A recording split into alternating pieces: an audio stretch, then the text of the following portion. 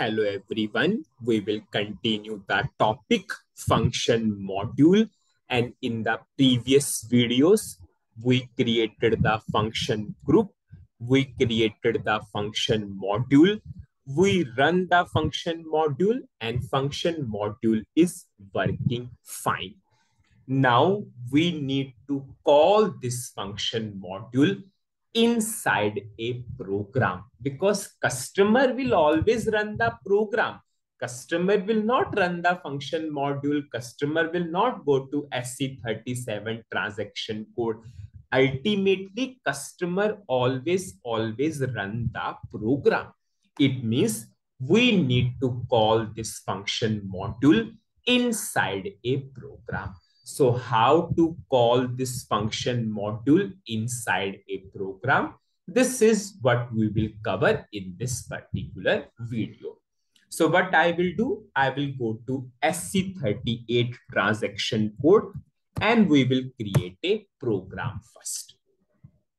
I will give some name to the program. Suppose I will say ZPRG, sum of two numbers. I will go for create. I will give the title to the program. Suppose I'm saying sum of two numbers.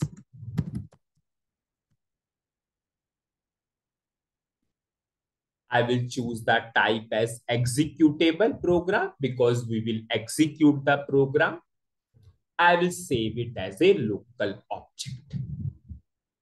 I will activate the program.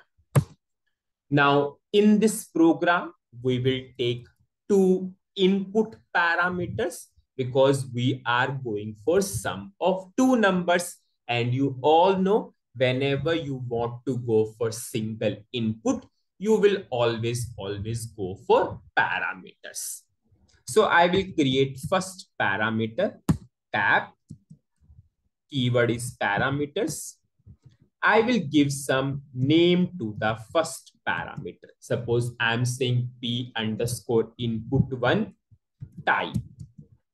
I will write num_c2 dot. You all know num_c2 is a SAP predefined data element which has a domain of numeric 2. I will do Control D to duplicate a line. P underscore input 2. So we have two parameters in the program. I will activate the program and I will pass the selection text. Go to text element selection text. Suppose P underscore input 1 is first input. P underscore input 2 is second input. I will activate. I will run the program. So input is ready in the program. Now we need to go for logic. Now we will not write the logic in the program. In the previous case, you have written the logic in the program itself. Now we have already written the logic for sum of two numbers in this modularization technique function module. So we will only call this function module inside our program. This is the main benefit of modularization technique. We created the function module for the sum of two numbers. So wherever you will require, we will not write the logic. We will only call this function module. So I will call this function module inside the program. Now, how to call the function module inside a program? Important point. Whenever you want to call a function module inside a program, you can call through pattern button. Go to pattern button. By default, first radio button is ticked, call function. So we will call the function module through first radio button only, that is call function.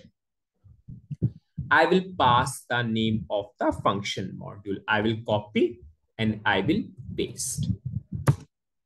So I called the function module inside a program. Now, first most important part, when I called the function module inside a program, most important point, because it will help us in the upcoming topics of function module. When we created the function module, we have how many input? We have two input. We have how many output when we created the function module? One output. But when we call the function module, import convert to what? Export. Export convert to what? Import. So you have how many export now? Two export. You have how many import now? One import. But when you created the function module, you have how many import? Two import. Those two import convert to what? To export. When you created the function module, you have how many export? One export. But when we call the function module, we have how many import? One import. So whenever you are calling a function module, they will interchange. Import will become export. Export will become import. Now, it's not a technical understanding. It's just a simple understanding. We'll go for simple example. Suppose I have two states. Suppose two states are doing the business. From the first state, I am exporting to second state. Why I'm exporting? So that whenever second state will receive, it will treat as import. So from state 1, I'm exporting, and for state 2, it will be import. Same thing is here. Now, if I will compare it to in terms of SAP, we have two things. One is program and one is function module. From the program, you are exporting. From the program, you are exporting, so that whenever this function module will receive, it will treat as importing. Simple, common understanding. Just compare, your program is state 1 and the function module is state 2. From the program, I'm exporting to what? Function module, so that whenever function module will receive, it will treat as importing here. It will treat as importing. Most important point. This is first important point. Now, after few minutes, I will come on to second important point also. So first input, I'm passing it to first parameter of function module. Second input, I'm passing to second parameter of function module. Intentionally, in the program parameter, I use P underscore.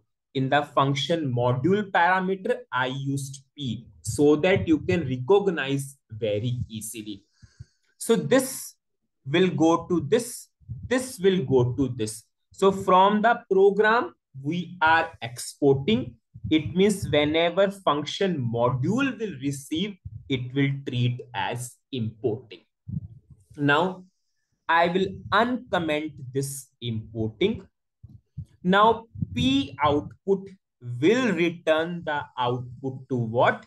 LV underscore output. I'm declaring one variable in front of P output. Now, the second most important point, we are always going for what? That we are always passing the values from right to left, right to left, right to left. So you are passing the values from right to left. But have you seen, when it returned the output, it returned from left to right? This is second most important point, because it will help us in the upcoming topics of function module. So when I call the function module inside a program, import become export, export become import. And it's a common understanding. From the program, you are exporting the values to function module so that whenever function module will receive, it will treat as import. So whenever function module receive, it returned the output to what? P output. P output is returning the output to what? LV underscore output. So while returned, it returned from left to right. When we pass the values, we are always passing from right to left. But when it returned from left to right. Now we will proceed further. Whenever I will check the syntax, I will get a syntax error that I need to declare LV underscore output. So what will be the type of LV underscore output? It will be same as that of what? P output. It's a very, very important point. And because of this, many times people will receive the runtime error. In front of P output, I declared LV underscore output. It means LV underscore output is of same type as that of P output. Now, how I can check the type of P output? Simple. When you call the function module, it is a part of importing. It means in the function module, it will be the part of what? Exporting. So it's make a golden rule always. Double click on the function module. Now we need to go where? Export. P output is of which type? numc3. So I will copy this type and I will declare into my program. Data LV underscore output type numc. So P output is also numc3, LV output is also numc3. Always give the same type, otherwise you will always receive a type mismatch error. I will check the syntax and I will activate the program. So suppose whatever the input you will give, this input we are passing to function module. It will make sum. Sum will be assigned to what? P output. P output will assign the result to what? LV underscore output. And we all know whenever we want to display the result, how you can display the result? With the help of write statement. So I will write LV underscore out. I will check the syntax and I will activate the program. So what is the summary of the video? In this video, we studied how to call a function module inside a program. Whenever you want to call a function module inside a program, you can call through pattern button. You have to click on to pattern button. You have to go for first radio button call function. You have to choose the first radio button call function and you can pass the name of the function module. Then we studied two important things.